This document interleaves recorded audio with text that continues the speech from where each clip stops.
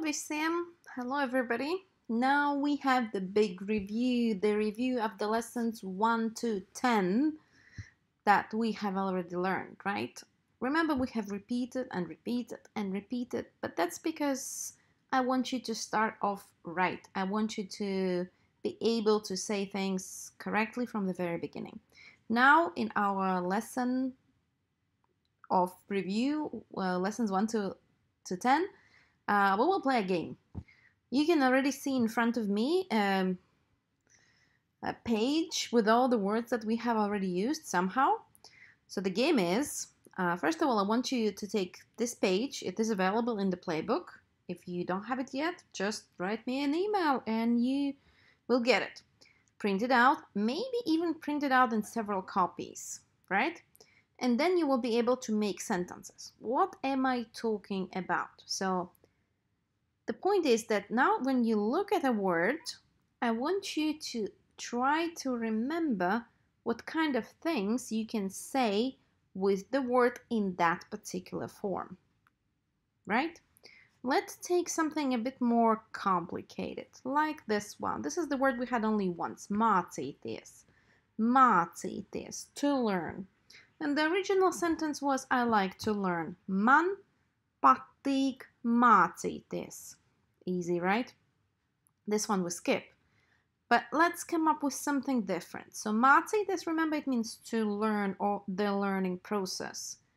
So how can we use this with some kind of other forms? We already know how to say that you like something, right? How would we say you like to learn? Think. Which word will we use? First one, tev, right? Patīk. This is the second one. Patīk mācīties. Here we already have a new sentence, which is of course similar to the one that we already know, but this is the point of the game, that you know the structures, and now with the sentences that you already know how to work with, you just put in some other words and you see which words work together and which words don't work together. So tev patīk mācīties. Can we make it longer? How? We already know this word, vai. Remember, it's the word that starts a question, like, do you like to do something, or do I like? Oh, it depends, right? If I forgot everything about myself, you know. Maybe that's the question I would start asking. Do I like this? Do I like that? Is my name? Is this my dog? Anything, right? So let's just use the same sentence in a question. Do you like to learn? Oh, that's easy, right? Vai. That's the first one. Tev patīk mācīties. Of course, there will be a question mark at the end. Do we work with more sentences? Okay, let's do it together. What can we say about this word, brīvības? You know that it works together with the word iela. That's how we learned it, right? The street of freedom, brīvības. Also the form that you have here, this is the so-called genitive form. Do you know what it is? Genitive means belonging to something or of something. Like in this case, the street of freedom. Yes, that's what the names of the street mean. They mean the street of something. Brīvības iela, the street of freedom. Of course, you would rather say a freedom street or something like this, but that's kind of the whole point. This form is the of form. Like, for example, if I said, remember we had the name Christine? So if I wanted to say Christina's children, in Latvian, this is like basically children of Christine, right? So I would say Kristīnes bērni. Oh, we have bērni here. We have Kristīne. But then, similarly to this, because brīvība is like this, brīvība. But in order to say of freedom, here we go, brīvības. So the same would be Kristine, that's Christina or Christine, and then Kristines would be of Christine. So children of Christine would be Kristine's bērni. Okay, but now we are working with the word brīvības, and let's put it together with iela. What can we say in exactly this word, in exactly this form? Brīvības iela. Oh, let's try that. The Freedom Street is... Where is the word good in the feminine form? I don't even see it. I think we have to put a couple of more words here because I do remember that we learned that, right? There is a chance that I forgot something. Happens to the best of us. Columns to the right. Let's put it here. Laba. We have it. Laba is here. Sorry. Delete. Oh, that would be easy. See, that's interesting that even looking for those words, it kind of makes your mind more alert. It trains your perception. It helps you. Even in this case, if something goes wrong, believe me, the word laba, you will remember.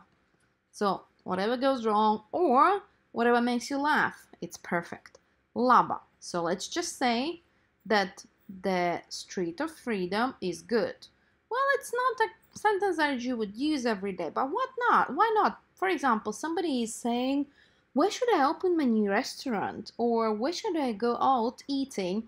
Or you can say, oh, the Street of Freedom is good, right? So that's a legit and kind of almost natural sentence, at least in some situations. So let's say that. Brīvības, here. Iela, how to say is? Of course, ir laba. Why did we use laba and not labi or labs? Okay, that's because the word iela is in fact grammatically feminine. Remember we talked about it? We talked about it a lot. So one thing we can do to make life even easier for us, let's make it pink. Because the word iela is pink because it's feminine. What about the word daughter? Oh, that's easy, right? She's a girl. And the same goes, of course, for meitas. Remember what meitas was? Well, that's in fact a tricky question because meitas could either mean daughters, like 2, 3, 4, plural, or as you already saw from this example, brīvība, brīvības, so of freedom. It's safe to guess that from meita, if we wanna make of daughter, it would just go the same. Why wouldn't it? So meita, meitas. So we could either use it as a plural form, meitas, daughters, or of a daughter, or daughters something. So let's work with another word. That's something that we learned just last time. Nebūšu. And of course I put this ne into little brackets just because you don't have to use necessarily nebūšu. You can say būšu, right? How do you say I will be in Riga? Like for example, somebody's asking you, what will you be doing next week? And you will say, well, I will be in Riga. Let's say that. How do we say I? Es will be. Būšu. Make oo long and sh like a snake sound. Es būšu. Okay, now of all the words here, let's find in Riga. Oh yeah, here. Riga, right? Riga. I will be in Riga. Es būšu Riga. Why didn't we use this one? Maybe with some kind of a preposition, right? Like in. Where is the in? Well, the good news is we don't have to learn how you say in Riga or at work, because in Latvian, in all cases, we will use the same form. I will be in Riga. Es būšu Rīgā. How do we say I will be at work? Easy. Es būšu right here. Darbā. Darbā. Es būšu darbā. So you see now what I'm expecting from you. Please print this page in a couple of copies so that you can make sentences, and under this lesson or under this review, please post those sentences that you came up with. First of all, because of course it is an opportunity for me to check. And another thing, of course, well, there have to be some nice prizes, right, for the best students. So there will be two. One prize for the student who comes up with the longest legitimate sentence. It doesn't have to be an extremely logical sentence, but as long as it is grammatically legit, I'll accept it. Of course, if you come up with a story when you can use it, well, I guess you'll get an extra prize for that. And the second prize goes for the student who will come up with the most sentences. Yes. And just to make your life easy, even if you use the sentences that we already used in the lessons, that's totally fine. Everybody can use them. So when working on the biggest number of sentences, just be free to first of all copy the sentences that we already have, right? You will remember them better. And then of course work on new sentences that you can make from the words that were used somewhere else. Okay, if you have questions, please ask. And yes, good luck. I'm sure you will be able to come up with a lot of sentences, claim the prize, and learn a lot of new things. See you soon. Ata!